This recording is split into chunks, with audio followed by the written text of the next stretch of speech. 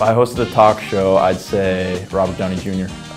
Love him in the Avengers movies and in Sherlock Holmes. I think he's a cool actor and a cool guy, so it'd be interesting to talk to him. Coach Jack Daniels, he was my college coach before I came to West Point, and he was the smartest, most inspirational person I've ever met.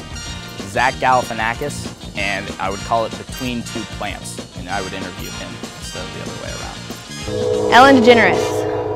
Thierry Henry, just because he's one of my idols. Great guy, funny. Probably David Hill. Probably Oprah Winfrey because she's awesome. Jennifer Aniston, by far, straight down, hands down. Honestly, it would be like someone who owns koalas so I can hold one because I've never done it and it's just a life goal.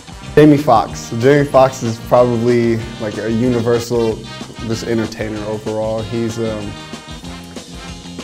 quite a character, you know, and on the other side he sings a lot, so I mean he probably bring a little spice to the show. LeBron James, because he's the best athlete in the country right now. Ryan Gallagher, because he's going to be famous by then, I'm sure. Channing Tatum. Forrest Gump, because he's awesome. Joe DeLugosh and Joseph Preval as a team. George W. Bush because he's the man. Emma Stone, diehard fan. Jimmy Fallon, because he's incredible. Pamela Wishart, just because she's Pam. I'd probably say Coach Monken, because I think a lot of people ask a lot of questions what he's like and not everyone knows, so you know, if we got him out there on a talk show, I think everyone would get a real taste of him. Derek Jeter, because he's the captain of everything. Probably Jack Barnett, because he's huge and a great athlete. Celine Dion, so she can sing.